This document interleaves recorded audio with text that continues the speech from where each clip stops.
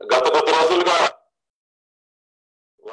Congress party dirty MP యొక్క dirty picture episode ఎన్ని మలుపులు తిరుగుతూ వస్తుందో మనం చూస్తూ ఉన్నాం.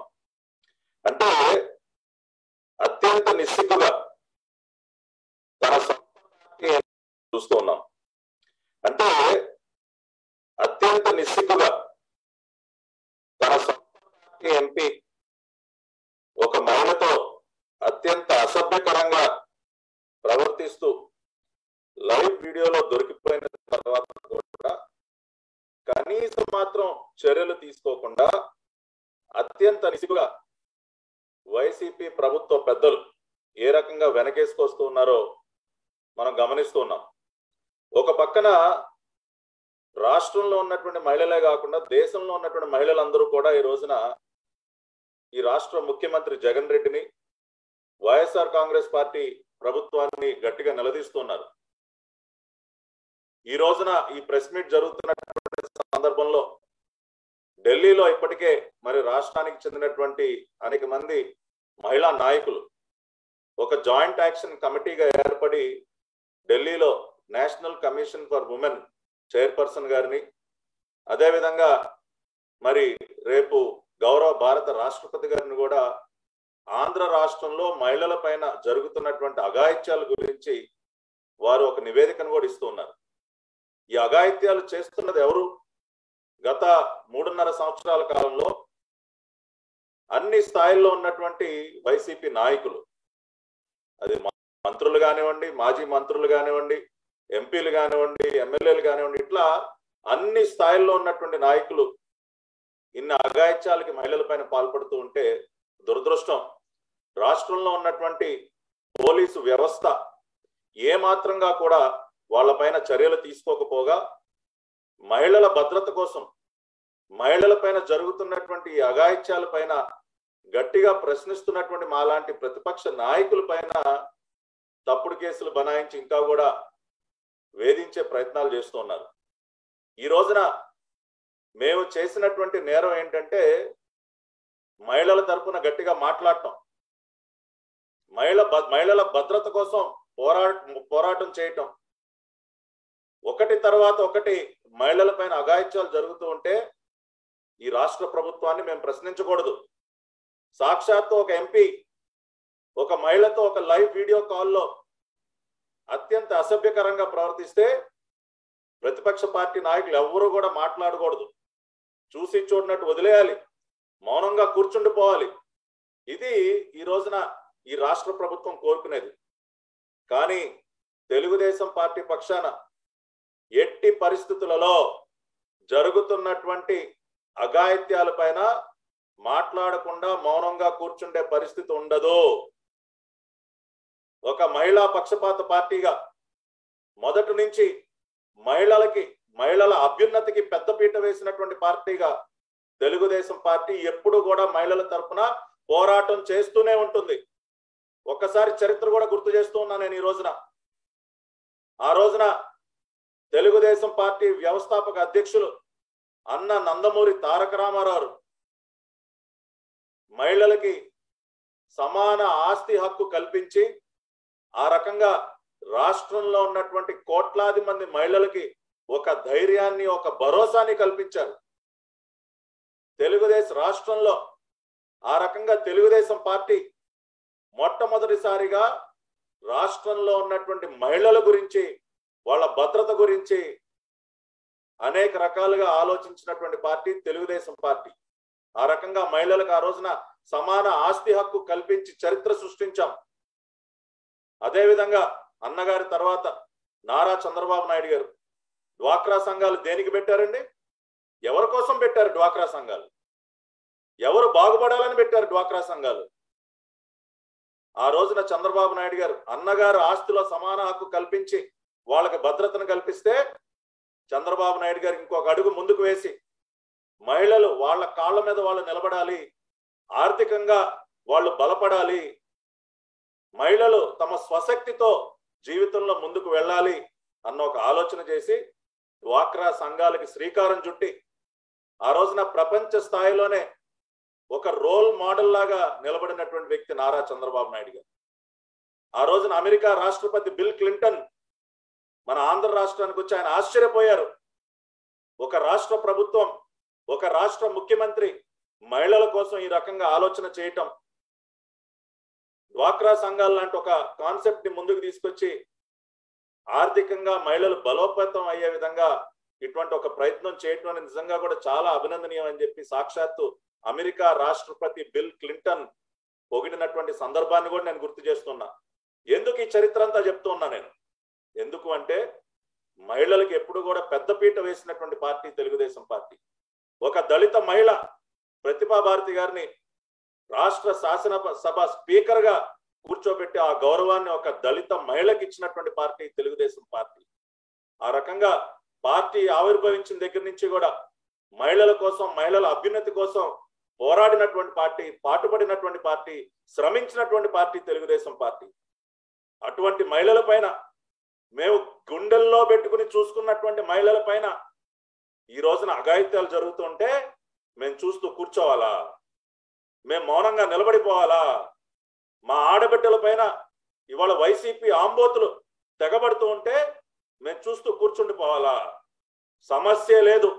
ఇవాళ ఈ రాష్ట్ర ముఖ్యమంత్రి జగన్ రెడ్డికి, అదేవిధంగా ఆయనకి తొత్తులుగా మారిపోయినటువంటి కొంతమంది టెయింటెడ్ ఆఫీసర్స్ కూడా నేను చెప్తున్నా, ఎట్టి పరిస్థితుల్లో మహిళల కోసం మేము చేస్తున్నటువంటి పోరాటాన్ని మేము ఆపే ప్రసక్తే లేదు.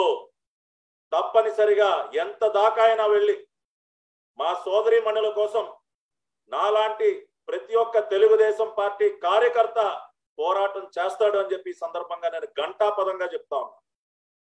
మీరు ఎన్ని రకాలుగా మమ్మల్ని వేధించే ప్రయత్నాలు చేసినా, ఎన్ని తప్పుడు కేసులు పెట్టి మమ్మల్ని భయపెట్టే ప్రయత్నాలు చేసినా, మా మహిళా సోదరీమణుల కోసం ప్రతి ఒక్క పసుపు సైనికుడు పోరాడి తీరతాడని చెప్పి ఈ సందర్భంగా మళ్ళీ ఒక్కసారి నేను గట్టిగా చెప్తున్నా.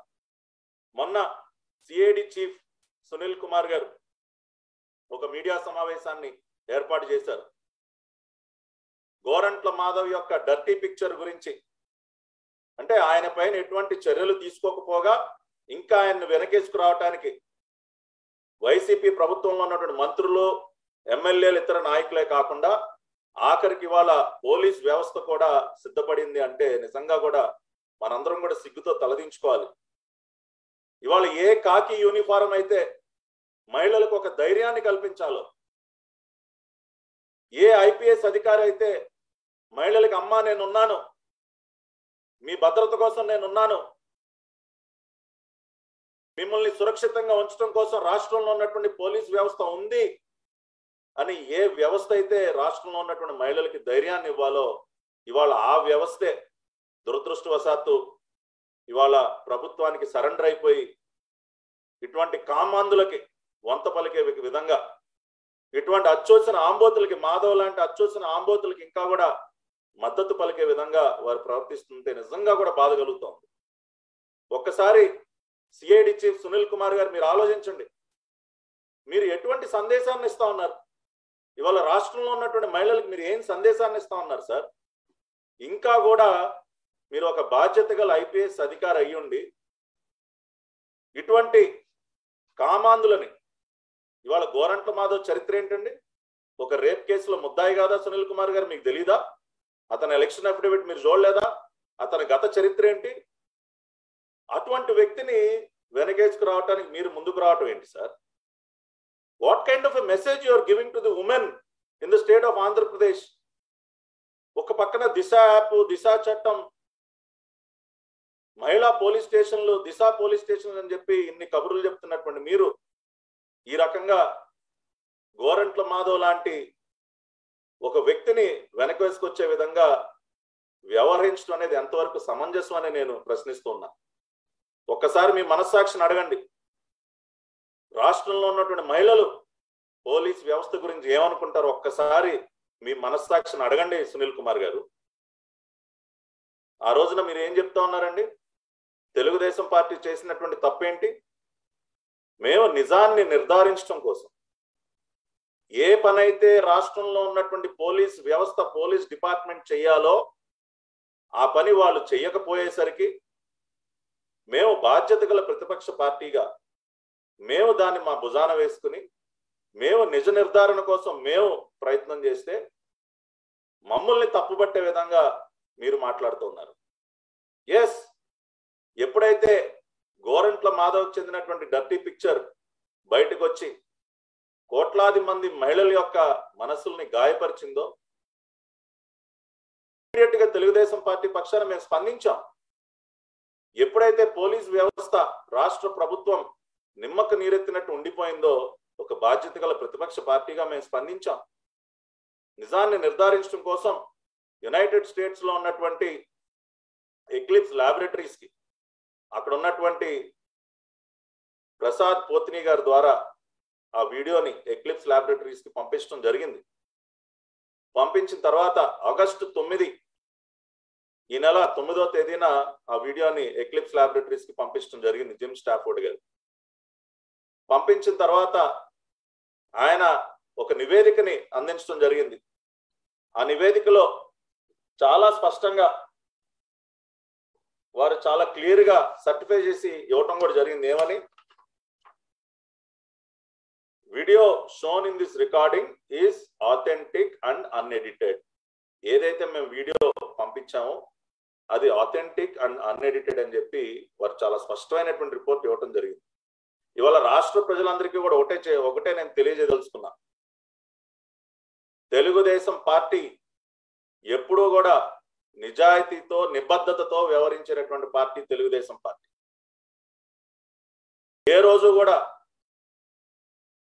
నారా చంద్రబాబు నాయుడు గారు లాంటి ఒక నిప్పు లాంటి మనిషి నాయకత్వంలో పనిచేస్తున్నటువంటి నాలాంటి నాయకులు ఎవరు కూడా ఏ రోజు కూడా చిన్న తప్పు చేసేటటువంటి సాహసం కూడా చేయనటువంటి వ్యక్తులం మేము.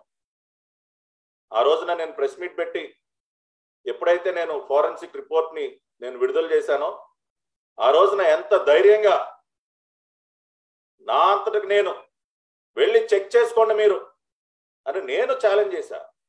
నేను ఎక్లిప్స్ ల్యాబొరేటరీ యొక్క అడ్రస్, దాని యొక్క ఈమెయిల్ ఐడి మొత్తంగా కూడా అన్ని కూడా మా అంతటికి మేమే ఇవాళ పబ్లిక్ డొమైన్ లో ఉంచి ఎవరైనా కూడా చెక్ చేసుకోండి, ఈ ల్యాబొరేటరీ గురించి చెక్ చేసుకోండి, జిమ్ స్టాఫోర్డ్ గారి గురించి చెక్ చేసుకోండి అని మేము ఆ రోజున అంత ధైర్యంగా మేము మాట్లాడితే మేము ఫేక్ డాక్యుమెంట్లు సృష్టిస్తామా అండి? ఇవాళ ఈ ప్రెస్ మీట్ చూస్తున్నటువంటి ఎవరైనా కూడా ఒక్కసారి ఆలోచించండి.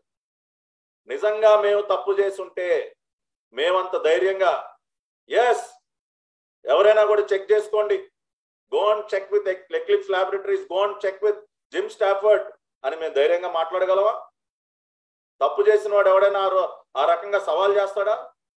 మేము తప్పు చేయలేదు కాబట్టే ఆ రోజున ప్రెస్ మీట్ లో కూడా ధైర్యంగా నివేదికను బయట పెట్టడంతో పాటు మేము ఎవరైనా కూడా చెక్ చేసుకోండి అని చెప్పి ఆ రోజున ఛాలెంజ్ చేయడం జరిగింది. ఎందుకంటే అది మాలో ఉన్నటువంటి నిజాయితీ, మాకున్నటువంటి నిబద్ధత, మా నాయకుడు మాకు నేర్పించినటువంటి లక్షణాలు అవి. సరే, ఇక సునీల్ గారి ప్రెస్ మీట్ విషయానికి వస్తే ఆ రోజున ఏం చెప్తా ఉన్నారండి? మేము విడుదల చేసినటువంటి డాక్యుమెంట్ ఫేక్ అంట, ఆయనకి ఒరిజినల్ డాక్యుమెంట్ ని జిమ్ స్టాఫోర్డ్ గారు పంపించారంట. ఓకే, మంచిదే. మరి ఆ రోజున ప్రెస్ మీట్ లో మీరు ఆ ఒరిజినల్ డాక్యుమెంట్ దేనికి రిలీజ్ చేయలేదు సునీల్ కుమార్ గారు? ఒరిజినల్ డాక్యుమెంట్ మీకు పంపించారు, మీకు వచ్చినటువంటి ఈమెయిల్లో కూడా అటాచ్మెంట్ లో ఒరిజినల్ డాక్యుమెంట్ అటాచ్ చేసినట్టు ఉంది కదా. ఎందుకని మీరు మీ ప్రెస్ మీట్ లో ఒరిజినల్ డాక్యుమెంట్ ని రిలీజ్ చేసే సాహసం ఎందుకు చేయలేకపోయారని చెప్పి మీ ప్రెస్ మీట్ అయిన రోజు నుంచి మా పార్టీ నాయకులు కానీ రాష్ట్రంలో ఉన్నటువంటి ప్రజలందరూ కూడా అడుగుతూనే ఉన్నారు మిమ్మల్ని. అయినా కూడా 2-3 రోజులు గడిచిపోతున్నా కూడా ఇప్పటి వరకు మీరు ఆ ఒరిజినల్ డాక్యుమెంట్ రిలీజ్ చేసే సాహసం దేనికి చేయలేకపోయారు? ఎందుకు చేయలేకపోయారో అసలు నిజమేంటో ఇవాళ నేను ఈ మీడియా సమావేశం ద్వారా నేను రాష్ట్ర ప్రజలందరికీ కూడా తెలియజేస్తాను. ఎందుకంటే మేము నిజాయితీ గల వ్యక్తులం కాబట్టి, ఏ రోజు ఏ తప్పు చెయ్యనటువంటి వ్యక్తులం కాబట్టి ఇవాళ నేను మీరు దాచిపెట్టినటువంటి, మీరు విడుదల చేయటానికి సాహసం చేయనటువంటి ఆ ఒరిజినల్ డాక్యుమెంట్ ని కూడా నేను ఇవాళ రిలీజ్ చేస్తాను. ఇవాళ రాష్ట్ర ప్రజలందరూ కూడా జరిగినటువంటి విషయాన్ని ఒక్కసారి మీరు అర్థం చేసుకోవాలి. ఎవరైనా ఒక డాక్యుమెంట్ తప్పు అని రుజువు చేయాలనుకున్నప్పుడు ధైర్యంగా ప్రజల ముందుకి ఇదిగోండి ఒరిజినల్ డాక్యుమెంట్, ఇది టీడీపీ వాళ్ళు విడుదల చేసిన డాక్యుమెంట్, ఈ రెండు పక్క పక్కన పెట్టి చూపించాలి. సునీల్ గారు, మీరు ఏదన్నా ప్రూవ్ చేయాలనుకుంటే ఎవిడెన్స్ చూపించి, మేము విడుదల చేసినటువంటి డాక్యుమెంట్ చూపించి, అయ్యా ఇదిగోండి చూడండి, అమ్మ ఇదిగోండి చూడండి, ఇది ఒరిజినల్ డాక్యుమెంట్, దీనిలో ఈ రకంగా రాసింది, ఇది టీడీపీ వాళ్ళు విడుదల చేసినటువంటి డాక్యుమెంట్, దీనిలో ఈ రకంగా దీన్ని మార్చి విడుదల చేశారనో, ఈ రకంగా తప్పులు ఉన్నాయనో ఆ రకంగా ప్రూవ్ చేస్తారు. కానీ అసలు ఒరిజినల్ డాక్యుమెంట్ రిలీజ్ చేయకుండా ఏదో తప్పు చేసేశారు, ఏదో ఫేక్, అసలు మీ ఈమెయిల్ సబ్జెక్ట్ లోనే ఫేక్ డాక్యుమెంట్ అన్న మీరు ఎలా నిర్ధారిస్తారు సార్? కాబట్టి ఇవాళ నేను ఈ ప్రెస్ మీట్ ద్వారా కొన్ని విషయాలు మీకు తెలియజేయదలుచుకున్నా. ఏదైతే సిఐడి చీఫ్ సునీల్ కుమార్ గారు తొక్కిపెట్టారో ఆ డాక్యుమెంట్ కూడా రిలీజ్ చేసి జరిగినటువంటి విషయాన్ని మొత్తం కూడా నేను మీ ముందు ఉంచదలుచుకున్నా. దయచేసి సావధానంగా వినాలి. 9వ తేదీన ఎప్పుడైతే మేము వీడియోని జిమ్ స్టాఫోర్డ్ గారు పంపించామో, ఆ తర్వాత ఆయన ముందు మాకు అంటే ప్రసాద్ పోతిని గారికి ఆయన ఒక నివేదికను పంపించారు. ఇది ఆయన పంపించినటువంటి నివేదిక. ఫస్ట్ ముందుగా జిమ్ స్టాఫోర్డ్ గారు పంపించినటువంటి నివేదిక. దీనిలో ఈ నివేదికలో ఆయన మేము ఏ రోజైతే వీడియోని పంపించామో ఆ డేట్ మెన్షన్ చేయటం ఆయన మిస్ అయ్యారు. ఇక్కడ మీరు చూసినట్లయితే ఇక్కడ పర్పస్ అని ఉన్న చోట మీరు ఎవరైనా కూడా చూడొచ్చు. I was asked by mister Pothina to determine if the video was authentic అని అన్నారు. సో ప్రసాద్ పోతిని గారు ఈ రిపోర్ట్ అందుకున్న తర్వాత వారు ఏమని అడిగారంటే, అయ్యా జిమ్ స్టాఫోర్డ్ గారు, I was asked by mister Pothina to determine అన్నారు, ఇక్కడ డేట్ కూడా మీరు మెన్షన్ చేస్తే బాగుంటుంది, ఎందుకంటే మనం విడుదల చేసేటటువంటి డాక్యుమెంట్ ఇంకా ఆథెంటిక్ గా ఉండాలి. So I was asked by mister Pothina on 9th August అన్న డేట్ ని మీరు ఇన్కార్పొరేట్ చేయండి అని చెప్పి ఒక మార్పుని ఆయన కోరారు. రెండోది ఇక్కడ మీరు చూసినట్లయితే కింద పారాగ్రాఫ్ లో it was represented to me that this video is of a face time video call అని జిమ్ స్టాఫోర్డ్ గారు మెన్షన్ చేయడం జరిగింది. దానికి ప్రసాద్ పోతిని గారు వారిని రిక్వెస్ట్ చేసింది ఏంటంటే, అయ్యా ఇక్కడ సాధారణంగా మనం అందరం కూడా వీడియో కాల్ అంటే ఫేస్ టైం వీడియో కాల్ గానే మనం భావిస్తాం. ఆ రోజున కూడా నేను మీతో మాట్లాడినప్పుడు ఒక face time video call recording మీకు ఉందని చెప్పాను. కాబట్టి ఇది సాధారణంగా టెక్నికల్ గా ఫేస్ టైం వీడియో కాల్ అంటే మళ్ళీ అది చాలా మందికి అర్థం కాదు. ఓన్లీ యాపిల్ ఫోన్ వాడే వాళ్ళకి ఫేస్ టైం అంటే ఏంటో తెలుస్తుంది. కాబట్టి మీరు it is of a video call అంటే సరిపోతుంది, ఫేస్ టైం అన్న పదాన్ని వాడాల్సినటువంటి అవసరం ఉండదు అని చెప్పి ప్రసాద్ పోతిని గారు జిమ్ స్టాఫోర్డ్ గారిని కోరారు. అంటే రెండు మైనర్ చేంజెస్ ఆయన కోరింది జిమ్ స్టాఫోర్డ్ గారు. ఒకటి ఏంటండి, మేము మీకు వీడియోని ఏ రోజైతే పంపించామో ఆ డేట్ ని మీరు మెన్షన్ చేయండి.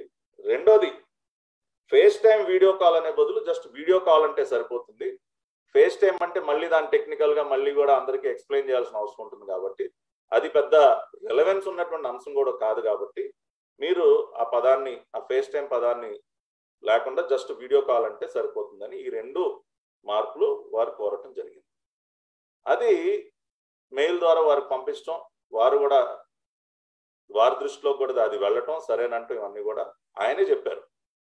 జిమ్ స్టాఫోర్డ్ గారు మొన్న సిఐడి సునీల్ గారికి పంపించినటువంటి మెయిల్లోనే ప్రసాద్ పోతిని గారు నన్ను మైనర్ చేంజెస్ అడిగారు విచ్ ఆర్ నాట్ సబ్స్టాంటివ్ అని కూడా చెప్పారు. ఆ రోజున జిమ్ స్టాఫోర్డ్ గారు పంపించినటువంటి మెయిల్ ఏదైతే ఉందో అది కనుక ఒక్కసారి మనం చూసినట్లయితే, నేను అది కూడా ఆయన అన్న మాటలు కూడా నేను చదివి వినిపిస్తాను. సో దట్ ఆ మెయిల్లోనే అన్నదేంటి, the changes were not substantive. Mister Pothina requested 2 minor changes to the report. 2 minor changes ఏంటంటే ఆ 2 minor changes, ఒకటి అయ్యా మీరు డేట్ వేయండి అని ఒకటి, రెండోది ఫేస్ టైం వీడియో కాల్ బదులు జస్ట్ వీడియో కాల్ అని మెన్షన్ చేస్తే సరిపోతుంది అన్న. ఈ 2 minor చేంజెస్ మేము అడిగినట్టు ఆయన మెయిల్లో చెప్పారు. ఆ చేంజెస్ ఏంటో కూడా ప్రసాద్ పోతిని గారు అడిగినటువంటి చేంజెస్ ఏంటో కూడా నేను మీకు ఇప్పుడు వివరంగా చెప్పాను. అవి నాట్ సబ్స్టాంటివ్ అంటే ఏంటి, అవి అసలు పరిగణనలోకి తీసుకోవాల్సినటువంటి విషయాలు కూడా కాదు అని చెప్పి కూడా జిమ్ స్టాఫర్డ్ గారు ఆయన పంపించినటువంటి మెయిల్లో కూడా చాలా క్లియర్గా చెప్పారు. సో ఇవి అడిగిన తర్వాత ఎక్లిప్స్ ల్యాబొరేటరీస్ లో ఉన్నటువంటి జిమ్ స్టాఫర్డ్ గారు అసోసియేట్స్, ఆయనకి చాలా మంది టీమ్ మెంబర్స్ ఉంటారు, వారి టీమ్ మెంబర్స్ వాళ్ళ అసోసియేట్స్ కరెక్ట్ చేసి ఏదైతే మేము చేంజెస్ అడిగామో ఆ చేంజెస్ చేసి మళ్ళీ ఇంకొక నివేదికని ప్రసాద్ పోతిని గారికి పంపించడం జరిగింది. సో చేంజెస్ చేసిన తర్వాత పంపించిన నివేదిక దీనిలో చూడండి. ఇప్పుడు I was asked by mister Pothina on August 9th, 2022. ఇందాక ఏదైతే డేట్ లేదో మొదటి నివేదికలో ఆ డేట్ ఇక్కడ మీరు చూడొచ్చు. రెండోది, it was represented to me that this video is of A video call. Face time అన్న పదాన్ని ఇక్కడ తొలగించడం జరిగింది. ఏదైతే అడిగా ఆ 2 మైనర్ చేంజెస్ అడిగాం అవి చేంజ్ చేసి జిమ్ స్టాఫర్డ్ గారి టీమ్ మెంబర్స్ వారి అసోసియేట్స్ ప్రసాద్ పోతిని గారికి పంపించడం జరిగింది. ఇది మేము విడుదల చేసినటువంటి అప్డేటెడ్ రిపోర్ట్. ఏది ఆ 2 మైనర్ చేంజెస్ చేసి మాకు ఏదైతే ప్రసాద్ పోతిని గారికి అప్డేటెడ్ రిపోర్ట్ ఏదైతే వచ్చిందో వారు ఇది ఇండియాకి కమ్యూనికేట్ చేసిన తర్వాత ఇది మేము ఈ రిపోర్ట్ని విడుదల చేసాం. సో ఇక్కడ జరిగినటువంటి విషయం ఏంటంటే జిమ్ స్టాఫర్డ్ గారికి వాళ్ళ టీం మెంబర్స్ అప్డేట్ చేసి ఈ రిపోర్ట్ని ప్రసాద్ పోతిని గారికి పంపించారన్న కమ్యూనికేషన్ ఆయనకి లేదు. ఇక్కడ కూడా ఒక విషయం మనం ఆలోచించాలి. ఇప్పుడు సాధారణంగా ఒక పేషెంట్ ఒక డాక్టర్ దగ్గరికి వెళ్తారండి. డాక్టర్ గారు పేషెంట్ని ఎగ్జామిన్ చేసి చక్కగా మందులన్నీ రాసి ప్రిస్క్రిప్షన్ ఇస్తారు. అది పేషెంట్ తీసుకుని బయటకు వస్తారు. తీరా చూస్తే ఆ ప్రిస్క్రిప్షన్ మీద డేట్ ఉండదు.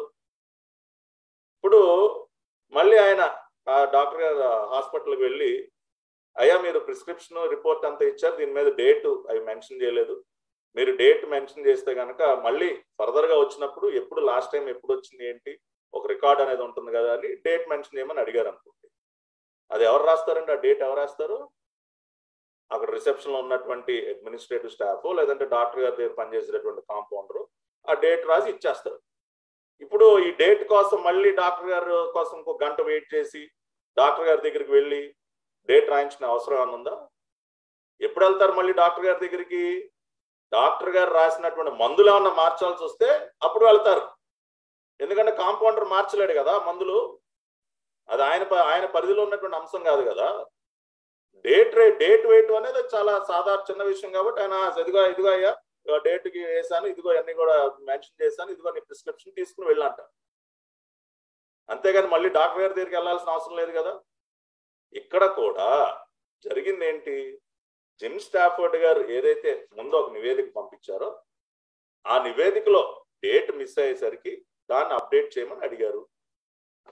డేట్ వేసి అప్డేటెడ్ రిపోర్ట్ని ఇవ్వటం జరిగింది. ఇది ఎవరైనా కూడా సాధారణంగా ఆ ల్యాబొరేటరీలో ఉన్నటువంటి ఎవరైనా కూడా చేసి ఇచ్చేటటువంటి అవకాశం ఉన్న విషయమే కదా. జిమ్ స్టాఫర్డ్ గారు ఏదైతే ఆయన కన్క్లూజన్ ఆయన ఫైండింగ్స్ ఇచ్చారో దాన్ని మార్చే అధికారం ఎవరికి లేదండి. దాన్ని ఎక్కడా కూడా మీరు చూసినట్లయితే రిపోర్ట్లో నేను ఇంకొక విషయం కూడా చెప్తున్నా.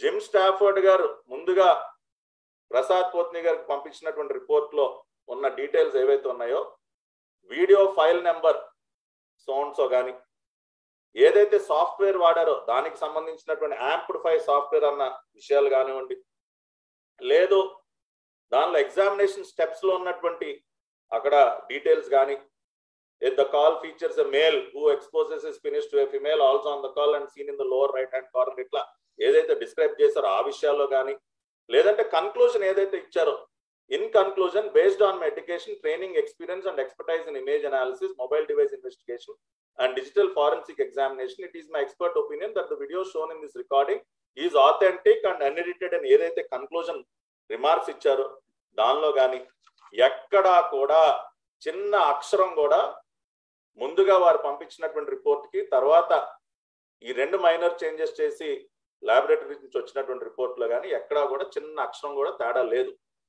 ఎందుకంటే జిమ్ స్టాఫర్డ్ గారు ఇచ్చినటువంటి ఫైండింగ్స్ విషయంగా ఎటువంటి మార్పులు చేసే అధికారం ఎవరికి ఉండదండి. అది ల్యాబొరేటరీలో ఉన్న వాళ్ళకి ఎవరికి కూడా ఉండదు. కాబట్టి అటువంటి మార్పులు ఎవరు కోరలేదు. ఏదో సిఐడి సునీల్ గారు ఏదో అసలు ఆయన ఏదో ఇస్తే వీళ్ళు ఏదో రిలీజ్ చేసేసారు అన్నట్టు మాట్లాడుతూ ఉన్నారు.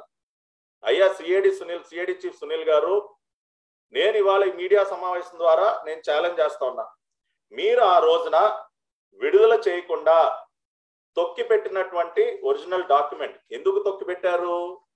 దానికి కారణం ఏంటంటే, ఇది ఆ రోజు కనుక మీరు ఆ ఒరిజినల్ డాక్యుమెంట్ ని బయట పెట్టుంటే అందరూ నవ్వుకునేవాళ్ళు.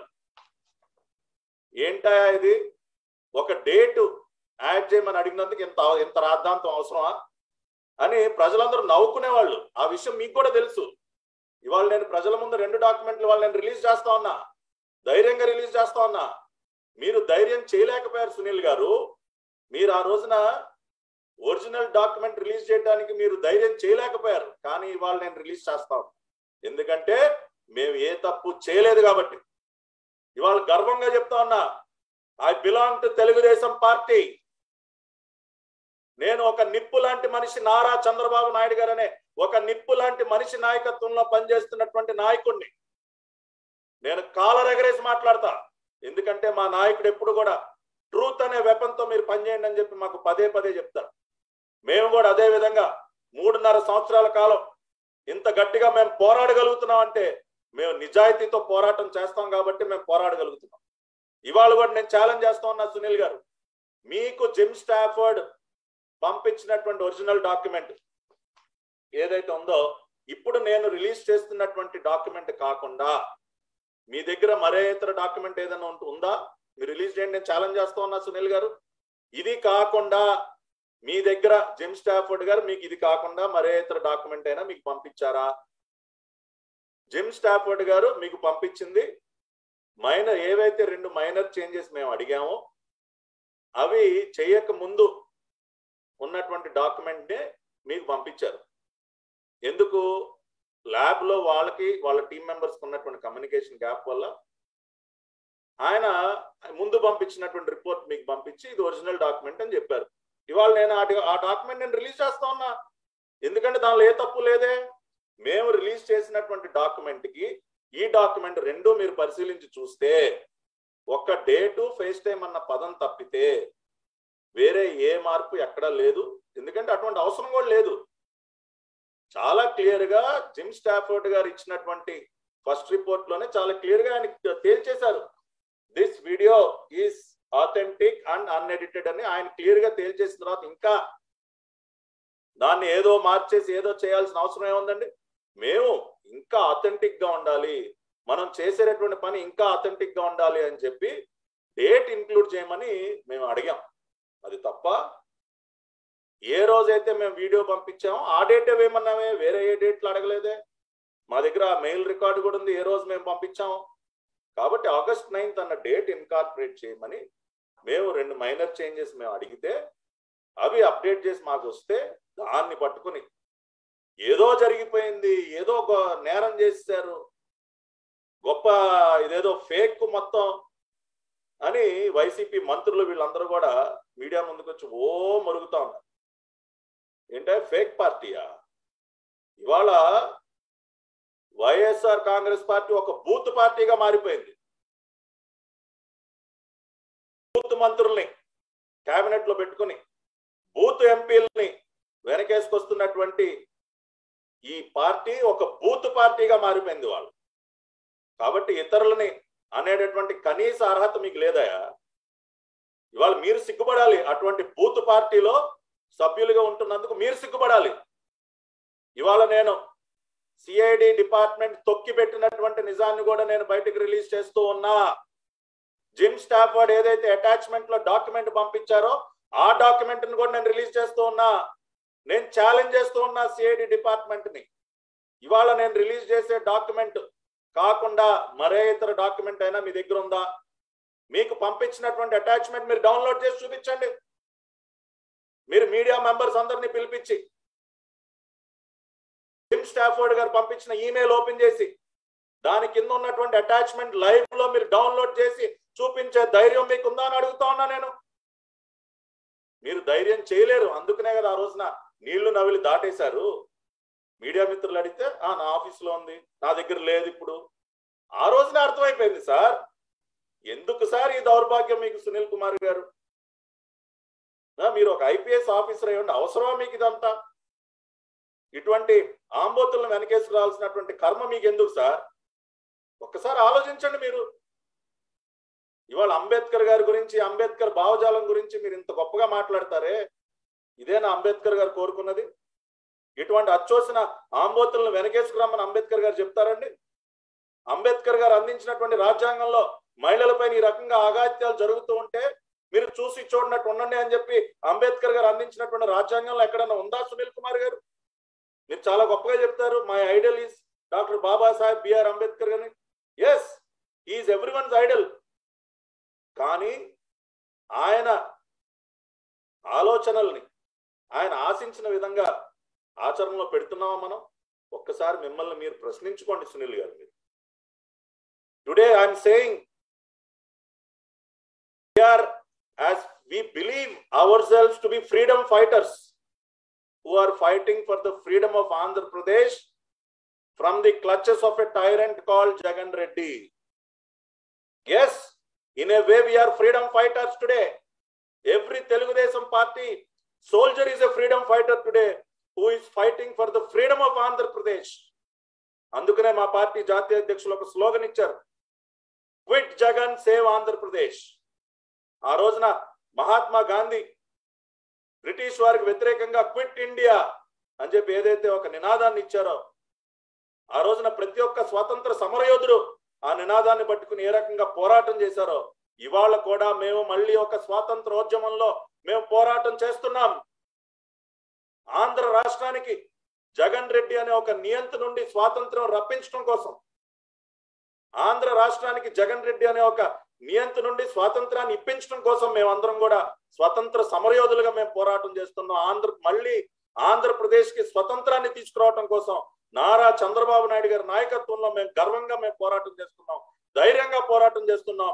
క్విట్ జగన్ సేవ్ ఆంధ్రప్రదేశ్ అనే ఒక నినాదంతో మేము పోరాటం చేస్తున్నాం. అది మీరు అందరూ కూడా మీరు గుర్తుపెట్టుకోవాలి. ఆ రోజున పెట్టారు, ఫ్రీడమ్ ఫైటర్స్ మీద ఎంతో మంది మీద కేసులు పెట్టారు, జైళ్ళకు పంపించారు. ఆ రోజున బ్రిటిష్ పాలకులు కూడా ఏమీ ఆ రోజున వేధించకుండా లేరే. అదే విధంగా ఇవాళ అటువంటి స్వతంత్ర పోరాటంలో పోరాడుతున్నటువంటి మా పైన కూడా మీరు పెడుతున్నారు కేసులు, అక్రమంగా జైళ్ళకు పంపిస్తున్నారు, అనేక రకాలుగా ఇబ్బందులు పాలు చేస్తున్నారు. కానీ ఆనాటి స్వతంత్ర ఉద్యమ స్ఫూర్తితో 75 సంవత్సరాల ఉత్సవం మనం చేసుకుంటూ ఉన్నాం. స్వతంత్రం వచ్చి ఆజాదీ కా అమృత్ మహోత్సవాన్ని మనం ఘనంగా నిర్వహించుకుంటున్నాం.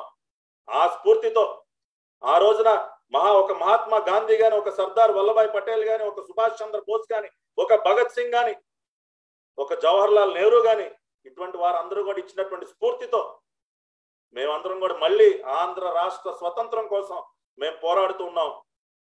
మహిళలకి మరీ ముఖ్యంగా మహిళా స్వాతంత్రం కోసం పోరాడుతున్నాం, మహిళా రక్షణ కోసం, మహిళల భద్రత కోసం మేము పోరాటం చేస్తున్నాం. కాబట్టి ఈ పోరాటాన్ని ఆపే పరిస్థితే లేదు. ఇవాళ మీరు ఫేక్ ఫేక్ ఫేక్ అని మాట్లాడుతూ ఉన్నారు సునీల్ గారు. ఇవాళ ఈ వైసీపీ పార్టీ పేటిఎం బ్యాచ్ ఎవరైతే ఉన్నారో సోషల్ మీడియాలో ప్రతి నిత్యం అనేక రకాలైనటువంటి ఫేక్ డాక్యుమెంట్లు రిలీజ్ చేస్తూ ఉంటారు. వారిపైన ఏం చర్యలు తీసుకోరా? మీరు నిజంగా తప్పు చేసే వారిపైన చర్యలు తీసుకోరా సునీల్ గారు? మీరు ఇదిగోండి, గోరంట్ల మాధవ్ వీడియో బయటకు వచ్చిన తర్వాత వైఎస్ఆర్ కాంగ్రెస్ పార్టీకి చెందినటువంటి అనేక మంది సోషల్ మీడియాలో అప్లోడ్ చేసినటువంటి fake report. Albert forensic laboratory signed by Richard Albert, forensic examiner, New York city. ఆయన దీనిలో ఈ వీడియో ఏదో పాన్ వెబ్సైట్ నుంచి డౌన్లోడ్ చేసినటువంటి వీడియో అని ఆయన expert opinion ఇచ్చేశారంట. YCP Paytm batch ఈ రిపోర్ట్ ని విడుదల చేశారు. దీని గురించి మీరు ఎంక్వైరీ చేశారా సునీల్ గారు? ఎక్కడది ఆల్బర్ట్ ఫారెన్సిక్ ల్యాబ్, ఎవరి రిచర్డ్ ఆల్బర్ట్ అని మీరు ఎంక్వైరీ చేయరా? మీరు దీని గురించి నిగ్గు తేల్చరా? నేను వాళ్ళు అడుగుతున్నాను సార్, ఒక పార్టీ, తెలుగుదేశం పార్టీ జాతీయ అధికార ప్రతినిధిగా కాదు, ఒక సామాన్య పౌరుడిగా అడుగుతున్నా, మీరు దీనిపైన ఏం ఎంక్వైరీ చేశారు సార్? అంటే వైఎస్ఆర్ కాంగ్రెస్ పార్టీ నాయకులు ఏమి చేసినా మీరు అసలు ఏమి అసలు దాని గురించే పట్టించుకోరా? మీరు నిజాయితీగా పనిచేస్తున్నటువంటి నాలాంటి తెలుగుదేశం పార్టీ నాయకుల పైన మీరు ఈ రకంగా మా పైన బురద జల్లుతారా? మమ్మల్ని తప్పుడు కేసులు పెట్టి ఇరికించే ప్రయత్నం చేస్తారా? ఇదెక్కడ న్యాయం సార్? అంటే పోలీస్ ఐపీసీ సెక్షన్లు వైసీపీ నాయకులకి వర్తించవా? కాబట్టి దయచేసి దీని గురించి కూడా నిగ్గు తేల్చండి sir. You can find this on social media Sunil గారు, in lot of YCP social media pages. మీరు దయచేసి దీనిపైన ఎంక్వైరీ చేయండి, చేసి నిగ్గు తేల్చండి. ఎవరి ఆల్బర్ట్ ఫారెన్సిక్స్, ఎవరి రిచర్డ్ ఆల్బర్ట్, న్యూయార్క్ సిటీ, నిగ్గు తేల్చండి, ప్రజలు తెలుసుకుంటారు కదా. కాబట్టి ఇవాళ నేను ఒకటే చెప్తా ఉన్నా, మా బాధ్యతగా మేము చేయాల్సింది మేము చేశాం. ఇవాళ గోరంట్ల మాధవ్కి చెందినటువంటి ఈ వీడియో ఏదైతే ఉందో that is authentic and unedited అని చెప్పి మేము చాలా క్లియర్ కట్ గా ల్యాబొరేటరీ రిపోర్ట్ ని తీసుకురావడం జరిగింది. సునీల్ కుమార్ గారు సిఐడి వాళ్ళు చెప్పినట్టు ఇక్కడ ఏమి ఘోరమైనటువంటి తప్పులు నేరాలు ఏం జరగలేదు. నేను ధైర్యంగా జిమ్ స్టాఫోర్డ్ గారు విడుదల చేసినట్టు మాకు ఇచ్చినటువంటి ఫస్ట్ రిపోర్టు, ఆ తర్వాత మేమేం కరెక్షన్స్ అడిగాము, కరెక్షన్స్ చేసి మాకు వచ్చినటువంటి నివేదిక ఏంటి, రెండు కూడా ధైర్యంగా నేను పబ్లిక్ డొమైన్ లో ఉంచుతున్నా, మీడియా మిత్రులందరికీ కూడా ఇస్తున్నా. అందరూ కూడా చదువుకోండి, చదివిన తర్వాత అర్థమవుతుంది మీకు ఆ రోజున సునీల్ గారు ఎందుకు నీళ్లు నవ్వలేరో, ఎందుకు ఈ డాక్యుమెంట్ రిలీజ్ చేయకుండా ఆయన దాటు వేశారో ఇవాళ రాష్ట్ర ప్రజలందరికీ కూడా అర్థమవుతుంది. కాబట్టి అయ్యా సునీల్ గారు, ఇప్పటికే నేషనల్ కమిషన్ ఫర్ ఉమెన్ మీకు డైరెక్షన్ ఇచ్చింది. మీరు ఆ డైరెక్షన్ ఏంటి, దీనిపైన ఇమ్మీడియట్ గా ఎంక్వైరీ చేసి డీజీపీ గారికి డైరెక్షన్ ఇచ్చారు. కాబట్టి మీరు ఆ దిశగా ఏం చర్యలు తీసుకున్నారు? మీరు నేషనల్ ఫోరెన్సిక్ ల్యాబొరేటరీకి దేనికి పంపరు? ఏదో RRR సినిమా గురించి మాకు కథలు చెప్పే బదులు ఎందుకు సార్ మాకు ఈ సినిమా కథలు సునీల్ గారు? RRR సినిమాలో ఎన్టీఆర్ పులులు సింహాలు అని చెప్పేదో కథలు చెప్తా ఉన్నారు మీరు. ఎందుకు అంత శ్రమ మీకు ఎందుకు సార్? నేషనల్ ఫోరెన్సిక్ ల్యాబొరేటరీకి పంపించండి, వాళ్ళు తేలుస్తారు కదా అది RRR సినిమాలో గ్రాఫిక్కా లేదంటే ఇంకేంటనేది వాళ్ళు తేలుస్తారు సార్. మనకెందుకు సార్? అది మనం చేయాల్సిన పని కాదు సార్. ఇప్పుడు మేము నేషనల్ ఫోరెన్సిక్ ల్యాబొరేటరీకి మేము వెళ్ళలేం కాబట్టి మేము ఒక ప్రైవేట్ ల్యాబొరేటరీలో మేము చేయించి నివేదిక తెప్పించాం. మీరు ప్రభుత్వ అధికారులు, మీకు అన్ని రకాలైనటువంటి పవర్స్ మీ చేతిలో ఉంటాయి. మీరు ఇమ్మీడియట్ గా రాయండి, నేషనల్ ఫోరెన్సిక్ ల్యాబొరేటరీకి పంపించండి, వాళ్ళు తెలుస్తారు కదా ఇది RRR సినిమానా లేదా గ్రాఫిక్సా లేదంటే గోరంట్ల మాధవ్ గారి ఆస్తి ఆయన సొంత ఆస్తినో అనేది వాళ్ళు తేలుస్తారు సునీల్ గారు. కాబట్టి దయచేసి మీరు ఇమ్మీడియట్ గా ఆ ప్రయత్నం చేయండి. We are with you. అయ్యా సునీల్ గారు, మీరు నిజాయితీగా అటువంటి ప్రయత్నానికి శ్రీకారం చుడితే తెలుగుదేశం పార్టీ కూడా మీతో కలిసి పనిచేస్తుంది, మీకు అండగా నిలబడుతుంది. అది కూడా చెప్తా ఉన్నాను. ఇవాళ మొన్నే మా నారా లోకేష్ గారు ఒక మాట అన్నారు, ఇవాళ కరోనా వైరస్ కంటే ప్రమాదకరమైనటువంటి జగోనా వైరస్ ఈ రాష్ట్రాన్ని పట్టి పీడిస్తుందని చెప్పి. కాబట్టి ఆ జగోనా వైరస్ ప్రభావం వల్ల మీలాంటి అధికారులందరూ కూడా ఈ రకంగా ప్రవర్తించాల్సిన పరిస్థితి ఏర్పడిందని మేము అందరం కూడా భావిస్తున్నాం. కాబట్టి ఆ జగోనా వైరస్ నుంచి బయటపడే ప్రయత్నం చేయండి. ఆ జగోనా వైరస్ వ్యాధికి ఇంకా గురయ్యి ఇంకా మీ పేరు ప్రతిష్టలు దిగజార్చుకోకుండా ఆ జగోనా వైరస్ నుంచి బయటపడండి, నిజాయితీగా వ్యవహరించండి. మా కోసం కాదండి, తెలుగుదేశం పార్టీ కోసం కాదండి, రాష్ట్రంలో ఉన్నటువంటి కోట్లాది మంది మహిళల తరపున నేను ఇవాళ మాట్లాడుతున్నా. నేను రిక్వెస్ట్ చేస్తున్నా, మిస్టర్ సునీల్ కుమార్ గారు, మీరు పార్టీలను వదిలేసేయండి, రాష్ట్రంలో ఉన్నటువంటి మహిళల కోసం మీరు పనిచేయండి sir. B A role model to the women in the state of Andhra Pradesh. కాబట్టి ఆ దిశగా మీరు చర్యలు తీసుకుని దయచేసి మహిళలకి పోలీస్ వ్యవస్థ పైన ఇంకా ఏదైనా ఎక్కడన్నా కొద్ది గొప్ప నమ్మకం మిగిలింటే దాన్ని అలా నిలబెట్టండి సార్. ఇంకా మీరు ఈ రకంగా ఇటువంటి అచ్చూసిన ఆంబోతులను వెనకేసుకొస్తే ఇంకా ఏ మహిళ కూడా ధైర్యంగా రాష్ట్రంలో ఉన్నటువంటి ఏ పోలీస్ స్టేషన్ కూడా వచ్చేటటువంటి పరిస్థితి ఉండదు. కాబట్టి దయచేసి ఆ ప్రయత్నాన్ని ఉన్నటువంటి ఆ చిన్న నమ్మకానైనా నిలబెట్టే విధంగా మీరు ఈ గోరంట్ల మాధవ్ ఇష్యూలో నిజాయితీగా వ్యవహరించండి. నేషనల్ ఫోరెన్సిక్ ల్యాబొరేటరీకి ఈ వీడియోని పంపించండి, వాళ్ళు నిగ్గు తేలుస్తారు. మీరు ఇంకా శ్రమపడాల్సిన అవసరం లేదు. కాబట్టి చివరిగా నేను ఈ మీడియా సమావేశం ద్వారా ఒకటే రాష్ట్రంలో ఉన్నటువంటి మహిళలందరికీ ముఖ్యంగా చెప్తున్నా, ఇప్పటికీ ఎప్పటికీ తెలుగుదేశం పార్టీ అహర్నిశలు మహిళల పక్షాన నిలబడుతుంది. మహిళల పైన ఎక్కడ ఏ చిన్న అఘాయిత్యం జరిగినా కూడా తప్పనిసరిగా తెలుగుదేశం పార్టీ నిలబడుతుంది. పార్టీలో ఉన్నటువంటి మహిళా నాయకులే కాకుండా నాలాంటి వారందరం కూడా మేము మీ పక్షాన్ని నిలబడతాం. గోరంట్ల మాధవ్ ఇష్యూ కానివ్వండి, ఒక అంబటి రాంబాబు ఆడియో టేప్ కానీ, ఒక అవంతి శ్రీనివాస్ ఇష్యూ కానివ్వండి, ఇవాళ అనేక రకాలుగా మహిళల పైన ఒక హజీరా కేసు ఏమైపోయింది సార్? మొన్నే మైనారిటీ నాయకులు, మైనారిటీ వర్గానికి చెందినటువంటి అనేక మంది వాళ్ళు ఇన్ని రోజులు అవుతున్నా మరి హజీరాకి న్యాయం జరగలేదని వాళ్ళు పోరాటం చేస్తున్నారు. కాబట్టి మహిళలకి న్యాయం జరిగే వరకు మేము అహర్నిశలో మేము పోరాటం చేస్తాం, ధైర్యంగా నిలబడతాం. గోరంట్ల మాధవ్ పైన చర్యలు తీసుకునే వరకు కూడా వదిలిపెట్టే ప్రసక్తే లేదు. ఇవాళ ఈ వైసీపీ మంత్రులు, నాయకులందరూ కూడా చెప్తున్నాం, మీరు ఇవాళ ఎంత మొరిగినా మీడియా ముందుకు వచ్చి ఎన్ని రకాలుగా ఇంకా ఈ విషయాన్ని కప్పిపుచ్చే ప్రయత్నం చేసినా ప్రజలెవరూ కూడా విశ్వసించే పరిస్థితిలో లేరు. ఇవాళ ఒక నిబద్ధత గల నిప్పు లాంటి మనిషి నారా చంద్రబాబు నాయుడు గారి నాయకత్వంలో మేము గర్వంగా పనిచేస్తూ ఉన్నాం. మీ నాయకుల్లాగా జైల్లో చెప్పకూడదు తినలేదు. మీ నాయకుల్లాగా 18 కేసుల్లో ఏవన్ ముద్దాయి కాదు మా నాయకుడు. మీ నాయకుల్లాగా సొంత బాబాయిని గొడ్డల పోటీ గురి చేయలేదు. మీ నాయకుల్లాగా సొంత తల్లిని చెల్లిని రోడ్డును పడేయలేదు మా నాయకుడు. కాబట్టి ఇవాళ గర్వంగా కాలర్ ఎగరేసి మరి మేము చంద్రబాబు నాయుడు గారి నాయకత్వంలో పనిచేయడానికి ఎప్పటికీ మేము గర్వపడుతూనే ఉంటాం. మీకు ఆ పరిస్థితి లేదు. మీరు ఎప్పటికీ కూడా తల దించుకునే విధంగానే మీరు ఉండాలి, కానీ తలెత్తుకుని తిరిగే విధంగా ఎప్పటికీ కూడా మీకు ఆ అవకాశం రాదు. ఇంకా ఇటువంటి పనులు చేసి ఇంకా మీ పార్టీని మీరే భూస్థాపితం చేసుకుంటున్నారు.